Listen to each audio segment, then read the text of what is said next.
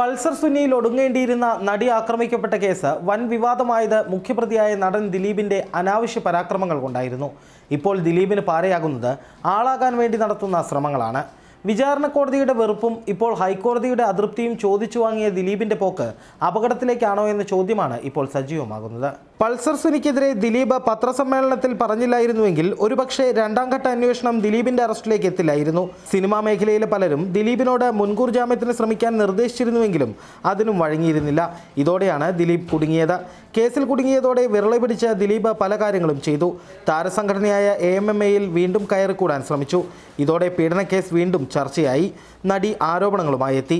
AMMAയിൽ നിന്ന് 4 പേർ രാജിവെക്കുകയും ചെയ്തു. ദിലീപിന്റെ മണ്ടത്തരങ്ങളുടെ അവസാന പടിയായിരുന്നു നടിയെ ആക്രമിച്ച കേസിൽ താരസംഘടനയായ AMMA ഭാരവാഹികളുടെ ഇടപെടലിന് ഹൈക്കോടതിയിൽ ലഭിച്ച തിരിച്ചടി. ഹണി റോസും രചന നാരായണൻകുട്ടിയുമായിരുന്നു ഹർജിയുമായി എത്തിയത്. ഇരുവരും ദിലീപുമായി അടുപ്പമുള്ള നടിമാരാണ്. അതുകൊണ്ട് തന്നെ ഇവരുടെ ആവശ്യത്തെ ആക്രമണത്തിനിരയായ നടി സംശയിച്ചു. ഇതോടെ ഹർജി കോടതി തള്ളി. വിചാരണ തൃശൂരിലാക്കണമെന്നും വനിതാ ജഡ്ജി വേണമെന്നും ആവശ്യപ്പെട്ട് നടി നൽകിയ ഹർജിയിൽ കക്ഷി ചേർക്കണമെന്ന AMMA ഭാരവാഹികളുടെ ആവശ്യമാണ് കോടതി എതിർത്തത്. നടിയുടെ ശക്തമായ എതിർപ്പിനെ തുടർന്നായിരുന്നു ഇത്. ദിലീപിന് വേണ്ടിയാണോ കേസെന്ന സംശയവും പരോക്ഷമായി കോടതി ഉയർത്തി. നേരത്തെ CBI അന്വേഷണം ആവശ്യപ്പെട്ട ദിലീപ് നൽകിയ ഹർജി വിചാരണ കോടതിയെ വെറുപ്പിക്കുന്നതായിരുന്നു.